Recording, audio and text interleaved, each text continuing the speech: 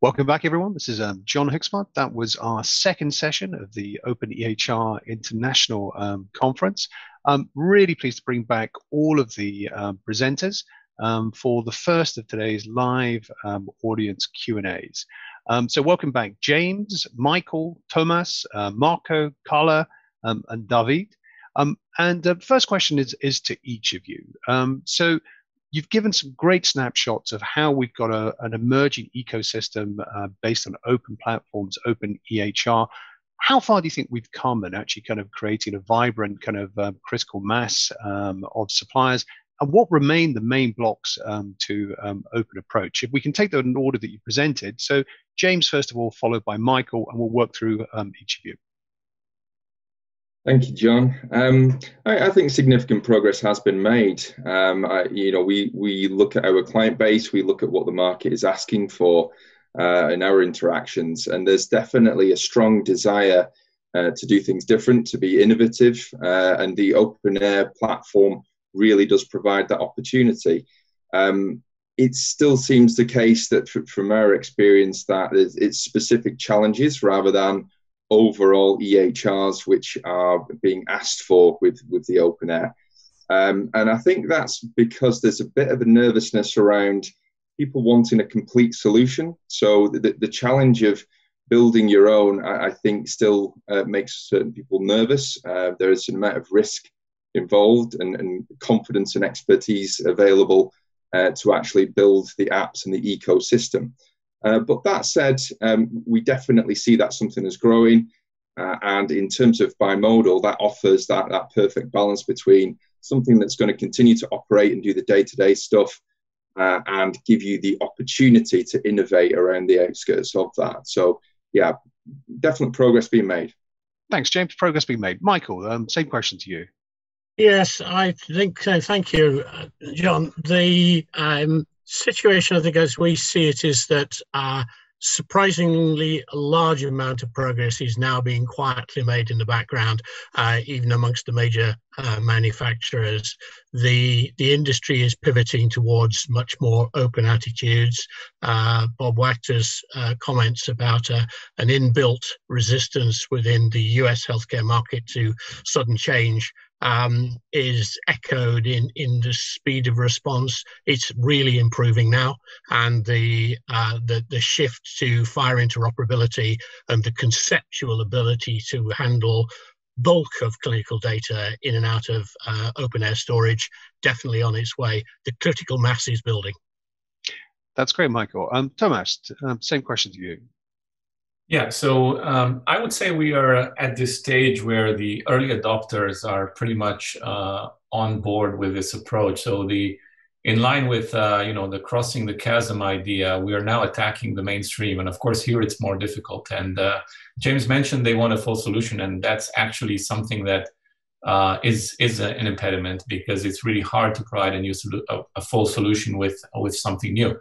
But that said, we see this, obviously, the postmodern approach where you can augment existing stuff with this type of approach and slowly, through some time, move over to the new approach is the safe bet for even the most conservative healthcare systems. And they are conservative. I mean, there is no doubt. It is the last industry to use the fax, as I understand it. So we are faced with a challenge, but the good thing is that the whole landscape is shifting. I have never met a customer who says they don't want open data. Never. Thanks, Tomaž. Marko, same question.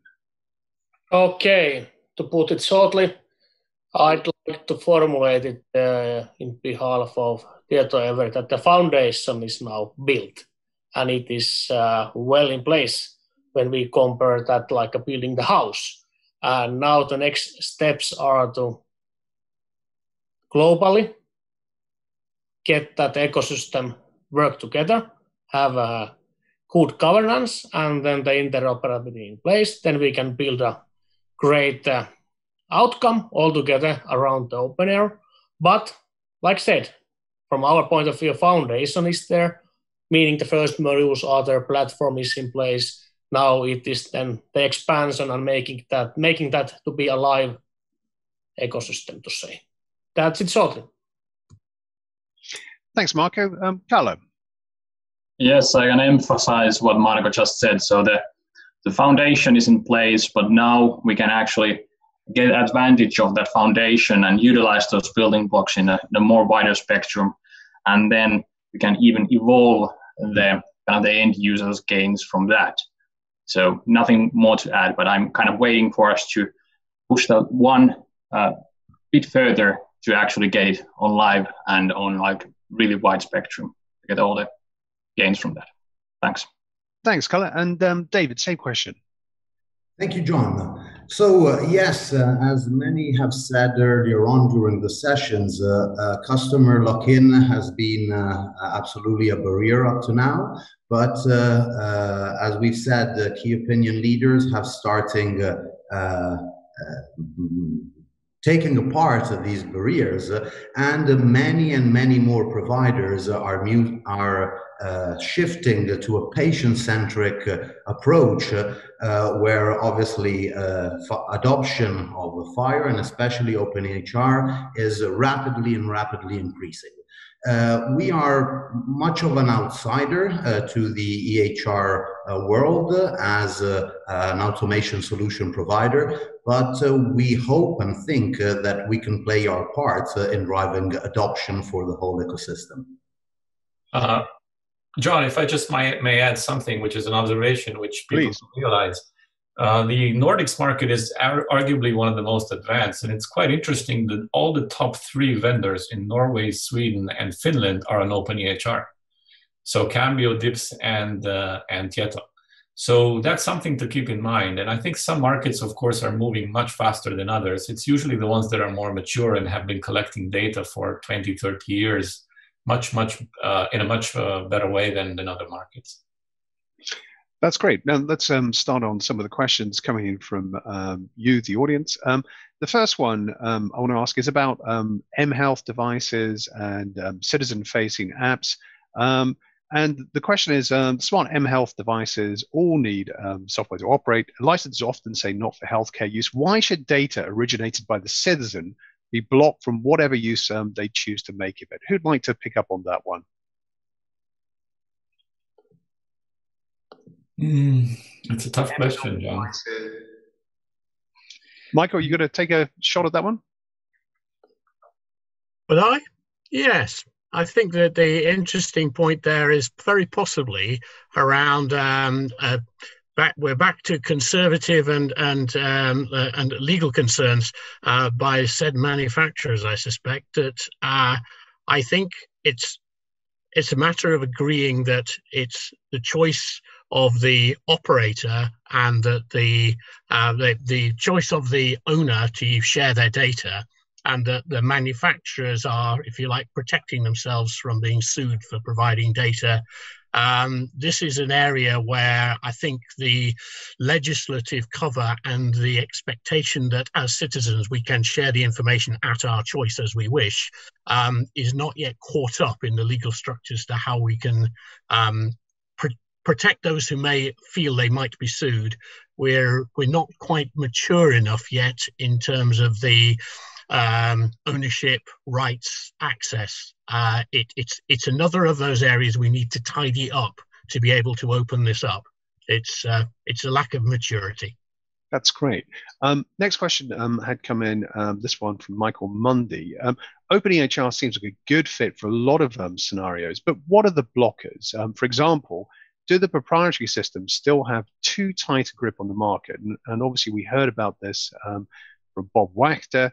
And as it's commonly said here in the UK, turkeys don't tend to vote for Christmas. So that question about blockers and resistance to interoperability in particular. Tomaž, I know you've got a few views on this one. Can I turn to you first of all? Yes. So Bob mentioned 2 impediments. One is the vendors, and the other in the US is the health systems themselves, which are not too keen on patients going somewhere else. And I would argue that this is a US or private healthcare system specific problem. I don't see the NHS fighting for patients. And so this is something that is an advantage in the NHS system, where people are actually willing to share and give patients data without thinking about the business side. So on the vendor side, you're right, of course. I mean, but it's like that in any disruption, right? So the current vendors are fighting it tooth and nail. And the question is, from the patient and the healthcare system side, what do you want? I mean, what is the advantage of having data in a proprietary format? I don't see any. So, we just have to keep pushing and demonstrating that it can be done another way. And I think we see vendors, Allscripts being an example, the Nordic vendor is an example. It is shifting, it is disrupting. And you have to realize, again, what Bob said in the keynote, it is not the center of the universe anymore for a healthcare system. The EHR is not the center of the universe. And when it comes to data, it's going to have less and less data of the totality of data available if you include device data, if you include the other systems from outside of the trust. So, I think it's losing in its relevance in terms of being the one for all. That's great. And can I bring anyone else in on this? I'm particularly interested in hearing from Marko and Kalle. What is it about the kind of Nordics, Finland in particular, that has made that market, one of the leaders in kind of embracing kind of open as a philosophy in healthcare? Are there any cultural characteristics? Is it a Goldilocks question? Is the right size? I don't know. What are your thoughts, Marko? That's quite a complex question, but let's take first the easy part and in a way, what is the smoothest and easiest part? That here the public and private lives in the healthcare side quite closely, hand in hand, and how the authorities have guided, like the national archiving, national e-prescriptions. Those are from the history something that we have learned and taken first steps in the interoperability. That is in a way the foundation from where to build on that sense. And then when we look then the challenging parts that are ahead, that is then coming when the openEHR is more widely utilized and spread in future, that how the authorities are driving that, and what kind of governance model we are able to build, hopefully across the Nordics around this model, so that we get then the successful outcome. But that's shortly from my behalf. And maybe I can fill in a bit. Like, I see one of the key aspects here is that we have a lot of data, and we have been collecting that for so long in the healthcare, and we have seen the challenges when it comes to proprietary data models, and when we start to integrate different systems, and especially when it comes to the semantic interoperability part in that. So we have acknowledged the issue from the history, and now we need to react on that, and also the customers and different health districts are kind of wishing that everything should be easier. Now we are providing an aspect that how it can be easier. That's great. Getting some good questions coming through. Next to both around kind of around sharing and having kind of common kind of approaches. First one I'm going to take and perhaps bring Davide in on this one is openEHR definitely solves some of the key problems in healthcare. All of the ideas of a common platform shared between different orgs relies on the organization using the same information model. That is a key change for healthcare providers. They always think of themselves as special and want to do their own things as they are unique. How do you ensure they're all using the same information model? Are you vendors using the same information models, brackets archetypes, so that you can share, interoperate, share data? So if we go to David first, but please do kind of come in once David's responded. So thank you, John, and thanks for the audience for this very good question. So interoperability, especially inside the lab, has always been a nightmare. We have been living this for over 25 years, and the number of different software solutions and data models that have stratified throughout the years is almost countless. We have found openEHR to be our preferred and best solution for actually making sense of all that stratified mess and unlocking the data for all. We have heard about IoT data coming from wearables and so on. But we really believe that providing EHR vendors, hospital institutions, and in the end, the direct patients with the power of clinical, trustworthy data, all systematized in a common clinical semantics open model, will be critical to enable the trust of patients, providers, and hospitals towards this model and become really a driver for digital transformation, hoping that the current COVID pandemic is not the only driver for digital transformation, as we've seen in many countries in the last weeks and months. That's great, David. Next question is really about supplier side cooperation. What kind of pragmatic cooperation has been made between different openEHR vendors, of which there's many more coming through, which is very pleasing, in a shared region? Regarding, example, archetype modeling, what are the results and the findings? So who'd like to pick up on that one? Yeah, I'm the co-chair for industry, so at the openEHR, so I think I have a good overview of how that's done. So I would say two things. The first thing is, once you get over the fact that you go vendor neutral, that it's not your data model, this cooperation, of course, it becomes much easier because you actually benefit from the work of others.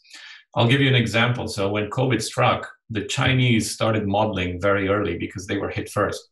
These models were then translated into Norwegian, German, Italian as the pandemic moved. So by the time it hit the UK, Somerset as a trust already had models available so they could build. So it's actually happening by itself. There is no requirement that you have to use the same models, but it makes a lot of sense. I don't have time to explain how you can actually have a different view on the same models and still keep storing data in the same way. That's a technical aspect of openEHR, but it can be done. So you can specialize to your own needs while still storing in a common format, and that's the whole purpose of openEHR. That's great. In terms then of kind of sort of final question and kind of close on this Q&A session, how do you think COVID-19 may have changed perceptions of working on open architectures, openEHR, and that need for kind of wider collaboration at the national, regional, and international kind of levels? Tomaž, perhaps you could answer that one first. Yeah, so it's quite obvious that this is now front and center. And if you think about COVID, there's nothing a trust can do. It's always a regional population-based effort. So I think it's quite clear that unless we put this data together, we won't be able to figure out what's going on and how to treat these patients. And there's a big national system which will be presented in the afternoon in Germany, where it's based on openEHR, and it will be the COVID national registry. So it's quite clear that all this fighting between vendors goes out the window when you have a pandemic that is imminent and really scary. And just to bring a few others in, just very brief, we're nearly out of time. James and Michael, just same question to you about how COVID has changed that collaboration and perceptions about the need for open. So yeah, I think that the challenge has been there that's existed for quite a while, and it's been heightened by the need for data, high quality data, which is transparently given and which is readily available. I think that has once again been highlighted by COVID. So, we've certainly seen an increased request for data sharing, both from our partners, from our clients, and that will not now drop. It's only going to continue to increase. And I've seen our partner organizations, other companies we work with, very open about working to share data. So there's definitely working between businesses. It hasn't been a sense of can't share. Yeah, so I would say that COVID has really made us think about data first and application second, which is what we've been saying all along. That's fantastic. I think we're right up against time. So what I'm going to do is thank James, Michael, Tomaž, Marko, Kalle, and Davide. Thanks for your presentations, all of which will be made available to everyone to follow. We are just coming up to the second networking break. During the break, as well as making yourself a quick cup of coffee, grabbing a bite to eat, it has to be said, Tomaž, your tapas picture maybe kind of quite peckish, actually. I'd also encourage you to go and take part in the activity feed and get tweeting, folks. The hashtag is openEHR Digital. Tell people about what's being talked about. Encourage people to kind of join for afternoon sessions. We had almost 500 people join the first session this morning, so it's proving extremely kind of popular. 10-minute break. Rejoin us for session 3. We got some great presentations coming up from the UK, from a whole range of different ways that openEHR is being used. Thanks once again to our panel. Go away, come back shortly in 10 minutes. Thank you. Thank you. Thank you.